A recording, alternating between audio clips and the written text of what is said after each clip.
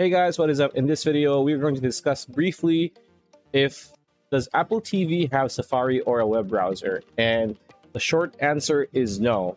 There is no downloadable Safari app for the Apple TV, but if you want to use Safari on your TV screen, you can use a third-party browser app to cast Safari from your iPhone, iPad, or MacBook directly to your Apple TV. So you can use a third-party app and use not Apple TV, but your Apple products, like what I said, MacBook, iPad, or iPhone. That's the only way you can use Apple TV to browse the internet, not Apple TV itself, if that makes any sense. So again, no, sadly, Apple TV does not have Apple TV version that has a Safari browser.